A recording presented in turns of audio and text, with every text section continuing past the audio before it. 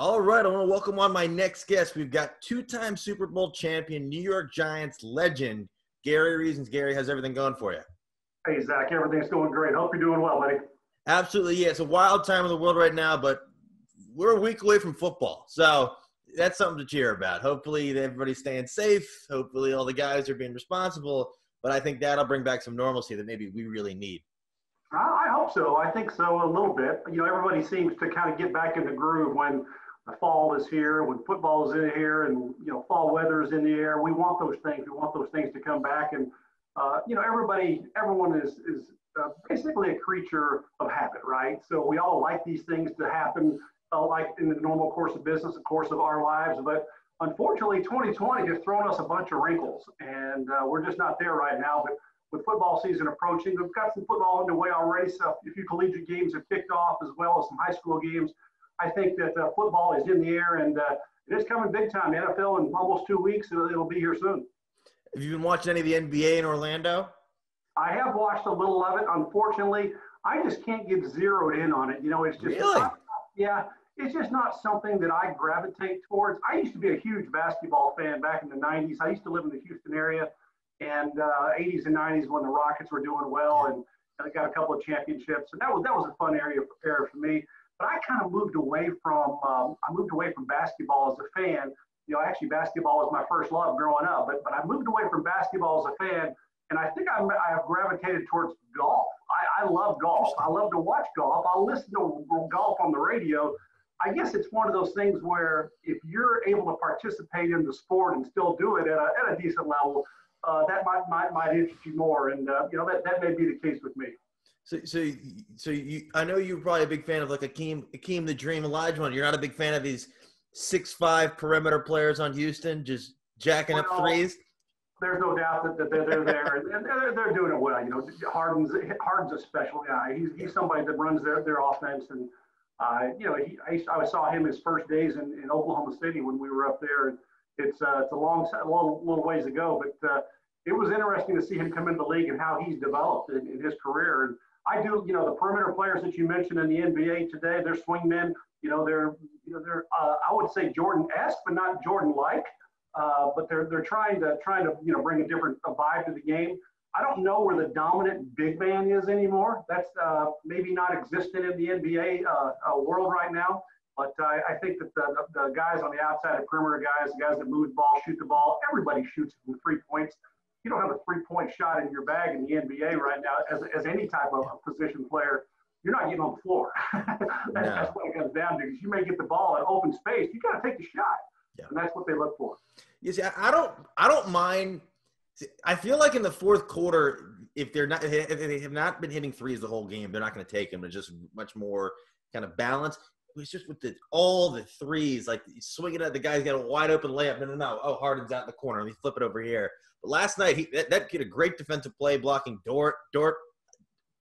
Honestly, I was jumping out of my seat for this Dort kid. I've never even seen him before. No, but what's interesting though, the games back in the 80s, 90s, and early 2000s, you know, you're winning them in the scores of 90s, okay, low hundreds at the most. Now, with the prevalence of the three shot and also just throwing the ball up and down the court, and it moves really fast, you know, we're seeing typically 130s to 150s. It's amazing that they're just going at that pace. And the accuracy, I kind of take that back to the football side, and the skill level in football has enhanced over the years with throwing and catching, and the percentages of receivers catching the ball and quarterback, you know, QBR ratings have gone through the roof because they're throwing, their accuracy is great, they're catching more balls. And in football, I can correlate it back to when 7-on-7 started in the junior high and high school age kids when they were growing up. And so that's been in the late 90s and 2000s. And that has put a great skill level in today's NFL players that they didn't possess, you know, back when I played. So, you know, the numbers have changed both in all sports, I think, because of how things have been taught, and the skill level has really improved.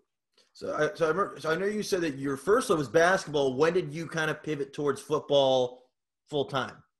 Well, in high school, I was an excellent football player. Played a bunch of positions. I was a linebacker on defense first and foremost, but I played a little quarterback, running back. I was a tight end. I was an all-state tight end in high school.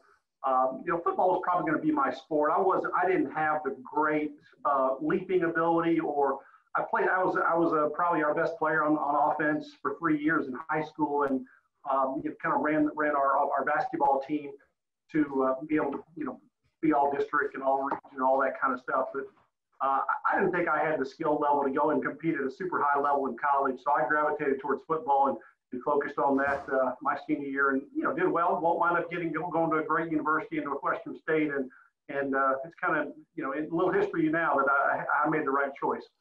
What was your first experience like when you did get there? Because I know you had a big personality already there, and now head coach of the LSU Tigers, Ed Orgeron. Do you remember your first experience meeting him? Well, Ed and I came in the same year. We played ball together. We were freshmen the same year, so we played 4 years all together, and I had not been previously introduced to the Cajun culture until I went to Northwestern, and there were other players on the team that were from South Louisiana.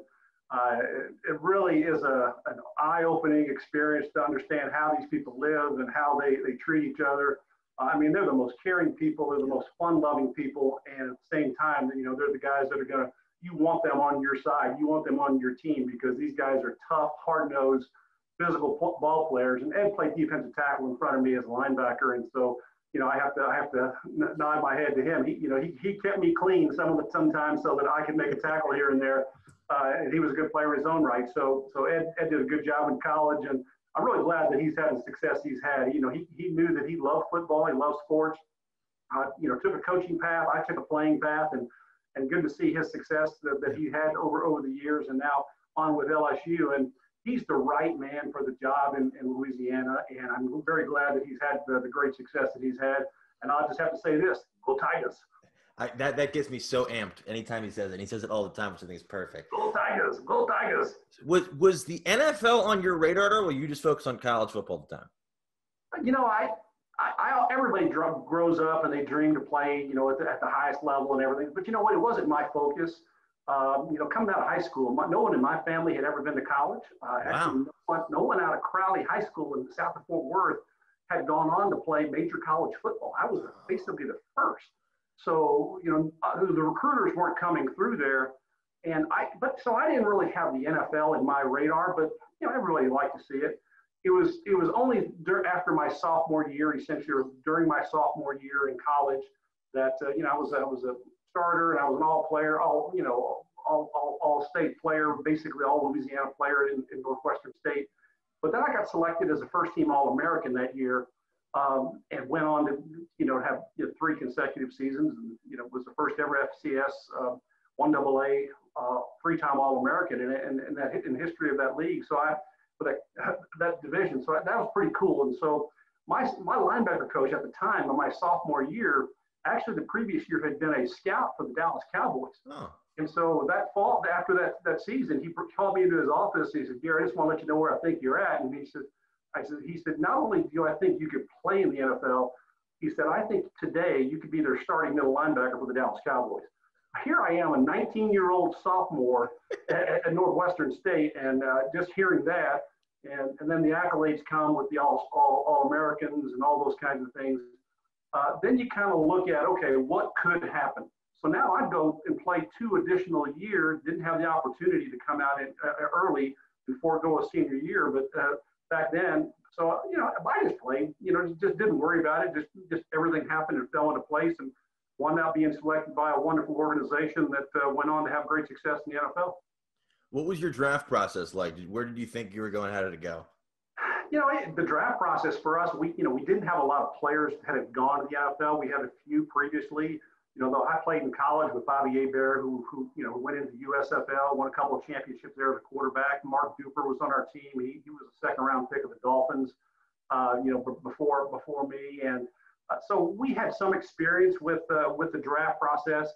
And then, for me, I just tried to do as best as I can. And, there were some scouts telling me they expected me to go late first round, second round, third round. I actually fell to the 4th round. And, I didn't take any bad thing about that. That just happened to be where I was drafted. And it worked out well. I don't hold any ill feelings towards that process. Unfortunately, back in the NFL, in that timeline, as far as the economics of the game, where you were drafted meant a lot as far as your pay scale, because they basically slotted players, and you just couldn't break out of that slot. You know, they're always going to pay the first and second round players a heck of a lot more than they're ever going to pay over the course of a career, even the third and fourth round and later players are free agents. So that the economics of the draft position over the long run probably was a little detriment to an excellent career that I had with 9 years in the league. But you know, I don't complain about it. I had a great run, a couple of championships, great memories, and football has been central in my life. I've been involved in football, Matt, since I was 8 years old, Zach, rather, since I was 8. And so, you know, for 50 plus years, I've been involved with football because I broadcast college football. I've been doing that for 26, 27 years. And it is just a blast being able to talk about football, and you hear me talking. I don't have a shortage of talking points. I can throw out there quite a bit. I have a question. When you first got to the Giants, who were you more intimidated by? Bill Parcells, Bill Belichick, or Lawrence Taylor? Well, you know, all of them three great characters in themselves. Parcells, obviously the head coach at that time with the Giants, and been in that role a couple of years. And he was just getting the team that he needed under his belt. The 1984 draft, which I was part of with the Giants, was really one that set things in motion to have the Giants to have success and perennial success. And we had wound up winning a couple championships, and you know, in due course.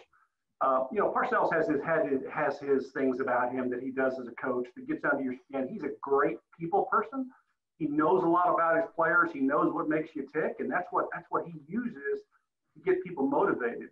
He always says to us, this is Gary, he says, you got to treat people fairly, but you don't treat everybody equally. What I mean by that is there's different things that he would do with players that didn't seem fair perhaps to everybody, but he made it fair amongst each individual guy. And can't go into too many details about that, but it worked out.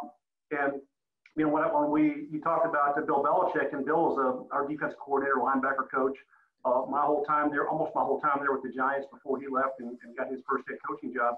But you know, just a great guy to work with. You know, the work ethic is really what Bill Belichick was all about. The preparation, and still today, the word that defines Bill Belichick is preparation. There's really no more than that. He is the most prepared coach at every step of the way. You got to have a plan to succeed. If something goes wrong, you've got to have a plan to overcome that. It's a challenge.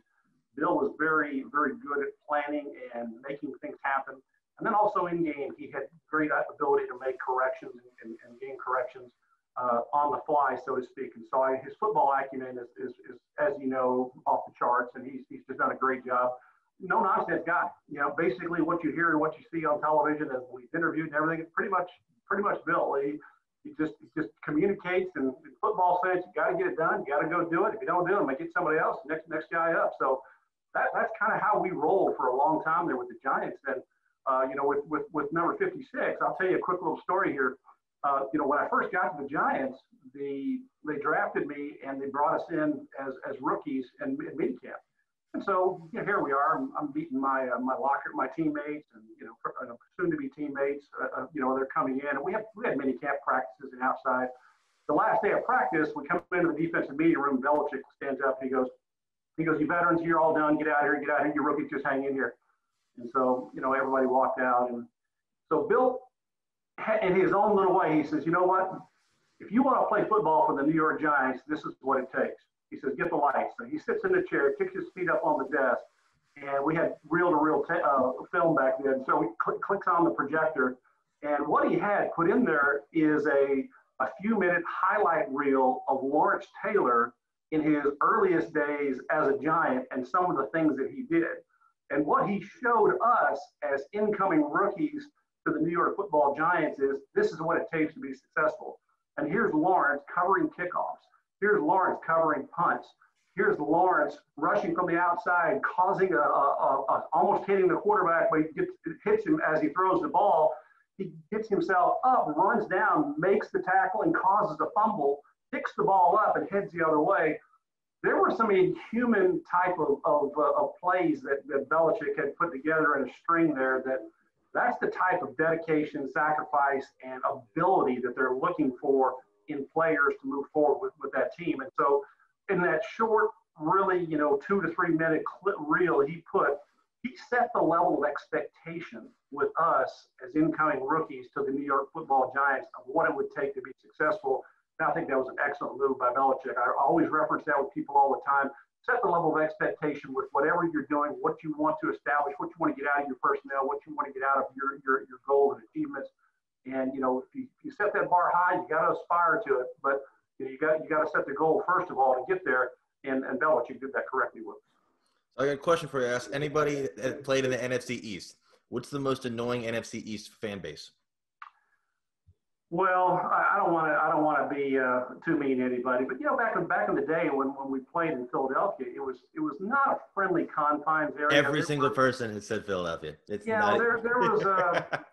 were some times when, well, let's face it, any visiting team into any home stadium, everyone knows where the visiting team's players' families sit. In other words, the tickets that they block for the families of the players and the coaches that are coming in. So in Philadelphia, obviously a quick ride down from northern Jersey to see a game.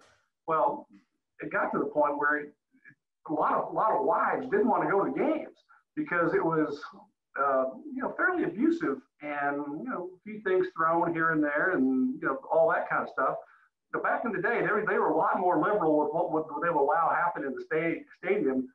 Today it's not so much, but those days, and I'm telling you more from my wife's perspective. I wasn't turning around looking to see what's going on, but I'm hearing this from her directly, and I certainly can understand that. So, to answer your question directly, I think Philadelphia probably was one of the more spirited and challenging places. Although I love to play in Washington, it was a cool place as well. That's awesome. No, because I know they had a jail in the. Which is wild to me. So that's incredible. No, it's wild. So what was it like? Your first Super Bowl? What was that season like? Did you have a feeling like something was different? Like, all right, we've got enough. Well, I tell you, it started in 1984 when we first came in as rookies with myself, Carl Banks, as linebackers onto the team, and we had a great group, and then we had some other offensive players fall in, and we built on our chemistry as a team, on the dependency of what we would do and how we play smart physical football. So we prided ourselves on physical play. We lined up, and teams didn't want to line up against the New York Football Giants because the physical play that we had as a defense. Then our offense was built to move smartly and physically through the run game and play action passing and so forth. And we didn't make mistakes. Mistakes, turnovers were a premium, and we just didn't make those a lot. So in 1984, we got to the playoffs, went to the second round of the playoffs actually before being ousted. And then in 1985, we got to the playoffs again, just continued to move better. Played Chicago, and they got the championship that year. In 86, we were positioned, and our team was together. So we're taking guys who have been playing together for the past 3 years or more in some instances, and develop the chemistry of our football team. And it just was propelling us to have some continued success every single week. We went 14-2 in the regular season, probably should have won all the games, probably should have gone unblemished. We had a couple of stumbles there, but it was the chemistry. We knew how to play together. We knew what it took to win. We knew what was our winning formula, and we dominated. We literally dominated in 1986. It was that, and we would have done so in 87 and beyond. 87 was the strike year. So I was our player rep with the Giants back then. And so I'm basically leading the guys out on strike. And unfortunately, when we came back after they call them the replacement games, you may be too young to remember these, but they actually counted those games on the record of the players that they had brought in off of buses and practice fields wherever they could across the country. And they played 4 games. The Giants were 0-4 because the Giants, the leadership didn't really do a heck of a lot of recruiting, and didn't put a whole lot of work into that effort to get a field of team. So wound up being 0-4 when we came back, and we struggled a little bit in 87, but got back there in 90 and won it again because we just kind of built another up to another plateau and dominant again. I have a question. How did you yourself stand out knowing you were playing alongside Harry, Carson, Lawrence Taylor, and Carl Banks? Well, I never found, tried to find a way to stand out. I just did my job. I was a guy who got up, kind of like the lunch pail guys that you like to see. And we kind of had that mantra of, just being physical and just, anything that you could do to help the team. I was our backup kicker. You don't Really? know. Yeah, I kicked off in the NFL, and I've had experiences because we've had kickers go down making tackles and so forth. I kicked off in college, so I was our kicker in college. I kicked off through high school, so it was a fun thing. I have a square toe shoe. I have it over here. I don't think I've got it on the shelf here, but I carried that to every game I played in the NFL, a square toed shoe, because I was our backup kicker on our team. So anyway, so the more you can do, really kind of mentality and be involved in special teams. I was our fullback on our punt team for all my entire career, and that is the critical position. That is the quarterback of the punt team. And if you look back in some of the highlights, there's been some key times where I made some on our NFC Championship game in 1990, I called a fake punt, audible to it at the line of scrimmage, and took off with it and set us up for a score that helped us win the game. So get on to Super Bowl 25. That's wild. So I know you were telling me that they renamed your high school stadium after you? Yeah, 4 or 5 years ago, they contacted me and said the school board and the high school wanted to dedicate the field and name it after me. And I was, just basically taken aback. That was such a great honor. Previously, after we won a Super Bowl, my high school retired my jersey number. After my senior year in college, the university in the spring banquet that I attended, they retired my jersey in college, number 34, 40 in high school. My number 55 from the Giants is still running around up there, so I didn't get that number. I didn't get that number retired. But when I got the call that the school was going to dedicate the field after me and name it, it's pretty cool. So I see right here in my office, I've got Gary Reason's Field, and it's called Crowley Eagles right there. I've got a replica banner of what they have right on the scoreboard. They may be one a smaller size, but that's a great honor. So that legacy that I had as an athlete in high school, I was an all-sport athlete. So I played 5 sports, 1 year, and as a sophomore, I got 5 letters. I played football, basketball, baseball, track, and golf. So I pretty gifted as an athlete and able to do a lot of things. But the stadium being named after me, or the field rather being named after me, was truly a great honor. Is somebody wearing 55 for the Giants now? I don't know. It's been used over the years since I left, by several players. So it's one of those. I mean, even the great Harry Carson, 53, is still being used. Really? Yeah. They still use that one. They still use Banks's number. You only have a limited number of players that they can put their numbers in the rafter, and some of those guys, 56. I don't think there's ever going to, you got to put a 56 up for the Giants in the rafters, and I'm not trying to aspire myself that I got to that level. I mean, I was a critical part of our teams, and glad to have a lot of key moments and great success with the team to help us win. And that's all I was about winning. Is there any friendly sparring between your Giants defense and the 2000s Giants defense with Strahan and Umanor or anything? No, Strahan knows that we're better. It's just hands down. It's just hands down. They had a good run. They really did. They won a lot of football games on the defensive side of the ball, which what we did too with the Giants early on. And it's not something that what Giants fans are like.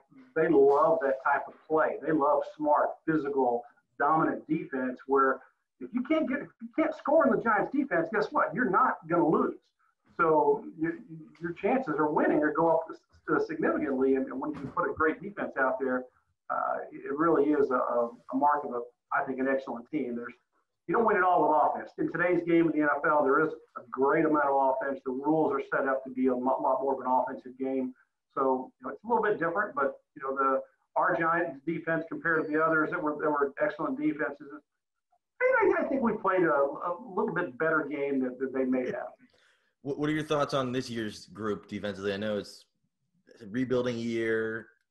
I think it's still too early to tell. I hope the Giants defense plays well. They've got some pieces that they brought in there, I think, that are going to be able to give them a chance to be successful. And the key, Zach, in any team is continuity, okay? When you can get players that know how to play together and understand what your defensive linemen are doing, if you're a linebacker, and your defensive backs are doing, and if you know where everybody's going to be and they're consistently being able to perform, you're going to have success. You don't have any question marks. Everybody knows what they're going to do, and then you can grow as a team, as a unit, and how to function. It takes a little bit of time, but I think if the Giants make some strides early on here in the season, they'll be able to have a good defense. I think it's going to take that because I think the offense is probably further behind than the Giants defense right now. The offensive line needs to emerge. They've got to find a way to bring 4 or 5 guys there together. I don't care who they are. I'm not naming names, but they've got to find a way to get a consistent group that'll play together at a high level. That'll give Saquon Barkley, Daniel Jones a chance to do what they do. And you know, I name those 2 on offense because you know they're superstars. They can be superstars. I mean, Saquon has earned that right, and Daniel Jones has the tools to do that in his arsenal. He's shown that he's a very capable player, but I think the offensive line has to emerge from the Giants for them to really be you know, any kind of a difference maker for them, and to be a contender potentially in the NFC East and beyond. Absolutely. So I have a question. When did you kind of know you were kind of close, like ready kind of to retire? Well, it's just all age.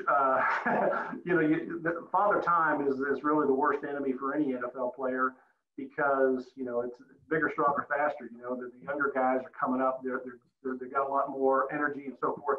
You know the game. You play smarter. You can play harder when you have some experience.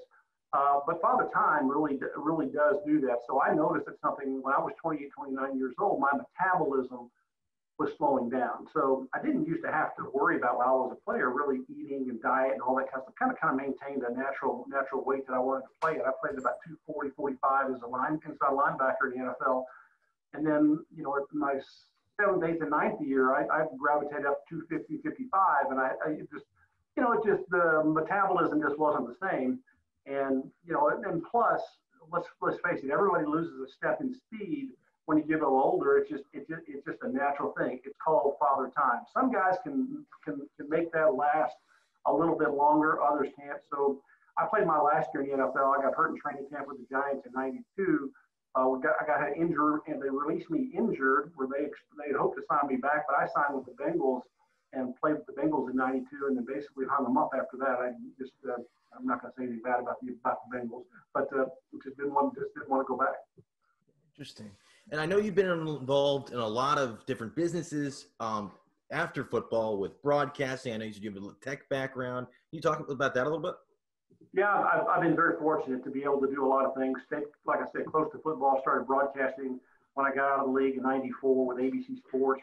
You know, did a national collegiate broadcast package. Worked with some great guys. Worked with Keith Jackson, Brent Musburger. You know, all guys that are just great announcers in their right. And then I moved on after 4 years over to Fox Sports here in the Texas area, Fox Sports Southwest. I've been with Fox now for 22, 23 years, I guess. Awesome. So I've been a long-time collegiate broadcaster, cover most of the Big 12 conference in this area and other conferences.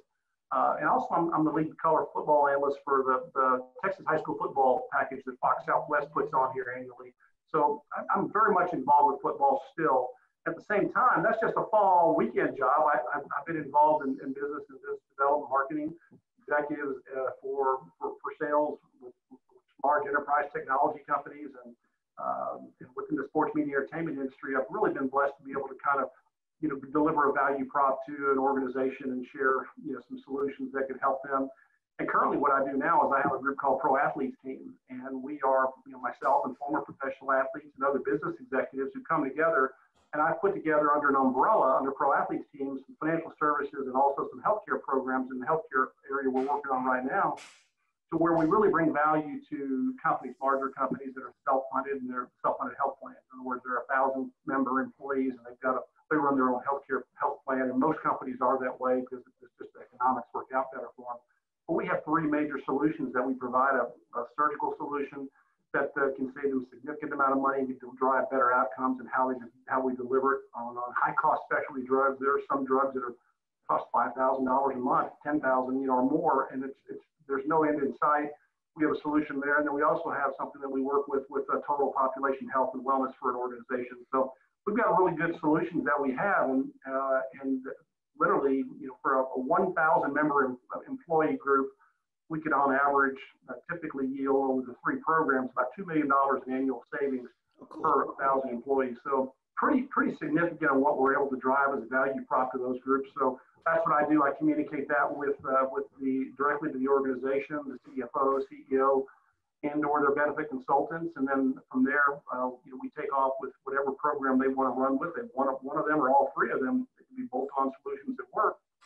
Then we put everything in play for them. So it's a very fulfilling thing that I do, and able to continue to do so. Yeah. But first and foremost, I'm still involved in sports, and that's kind of a fun thing to be a part of. That's awesome. Yeah, I'll put all the links to everything in here to redirect people so they can go find it. But that's awesome. Then I just one last question for you. How cool is it to get that call from the College Football Hall of Fame? Well, that is probably the biggest accolade that I could have ever received. There are so many millions, I say millions, of players who have played college football over the years, and to be selected in the very first group of players who had played at not the FBS level, but at the smaller college level, FCS, 1AA, and lower. I was among the inaugural group in 1996 of players inducted to the College Football Hall of Fame. Not anything that was on my radar, not anything that was I expected, but I was in my home in Houston, Texas. It was in spring, actually. I lived north of Houston for a long time. And I got that FedEx letter. I wasn't expecting anything. They brought it in. I sat in my office, pulled it open, and opened this letter and started reading it. And Gary Reasons, I'd like to inform you that you've been selected for enshrinement to the College Football Hall of Fame. And, you got a grown man who turned to tears because, the meaning of what that was is so impactful to me, because I know the impact of football and the reach that it has. One thing to play in the NFL, but to make it to a level to where, of all the collegiate players, I'm talking millions of players since the game has been on. There's less than 2,000 guys enshrined in there. That's a big deal, and so I respect that greatly. Our group had Walter Payton, Terry Bradshaw, Neil Lomax, a number of guys. The list goes on. There was about 10 of us that when you look back and say we were the very first of all the small college players inducted. That's pretty special, and so that is probably the greatest accolade that I've ever been that has been bestowed upon me in football. That's awesome. That was before Walter started getting sick, right? It was right around the same time. He had still had some effects there in '96. But he did attend, and and since I actually do every year, I MC the FCS National Awards, which are provided by Stats Perform for the Walter Payton Award, Eddie Robinson Award for the coach, and a few others. But so I've gotten to know Walter's family and Walter, but they. Just to carry on the legacy of him and what he meant to the NFL, what he's meant to collegiate sports, and what he's meant as a person is really unique. And yes, it's an honor to be a part of being named in the same paragraph with one of the greats of all time, in Walter Payton. Actually, so funny story about that. I don't know. I've been doing this podcast since about April. One of the first former athletes I interviewed was Bryant McKinney, who played with his son Jarrett at Miami. And I was asking him if he ever got the chance to meet Walter. He said no, maybe over the phone. But he remembered after Walter passed, Jarrett went home for the funeral, and he said apparently he and Ed Reed decided to throw a small get-together for Jarrett when he got back, and invited a few people, and half the school showed up. So apparently they started doing it every semester, and it became like a tradition. So I thought that was just a little get together. Yeah, just a little get together. I don't know if you're doing it this year, but hopefully not. Hopefully Yeah, not this year. Darren tells those stories about his dad and some of the gatherings that they've had at their home. They're pretty lively. Yeah, yeah. Well, that's really all the questions I really had for you. I just wanted to thank you again for chatting for a few minutes. And then for people that want to find you on social media, is there an easy way to do that for them? Yeah, for me, I'm a LinkedIn guy. Just hit me up on LinkedIn if you want to get me on Twitter at Gary Reasons. Pretty simple. And to reach me with if I work at Pro Athletes Team, it's Gary at proathletesteam.com. Pretty simple. And you hit me up by email, and I'll get back to you. We'll help your company. We'll help your groups save significant revenue, money, and hardline dollars. And it's amazing what we're able to do for folks. So happy to help. Awesome. Well, this has been a ton of fun. Just wanted to thank you again. Can't wait for NFL to kick off in a few weeks. Getting some college, not all college. I don't know, Big Ten's deciding a little bit, but this has been awesome. I just want to thank you again, and this has been a lot of fun. Yeah. If you want to tune in on Saturday the 25th from AT&T Stadium here in Arlington, Texas, where the Cowboys play. I'm broadcasting 2 national high school games for Fox that day. It'll be one at 4 p.m. and one at 8 p.m. Central Time. So check it out. It's going to be some fun Texas high school football. You'll love it and enjoy. Absolutely, yeah, definitely. I'll plug that in here too, but for sure. But this has been a lot of fun. So I want to thank you again. Thanks, Zach. Take care, buddy.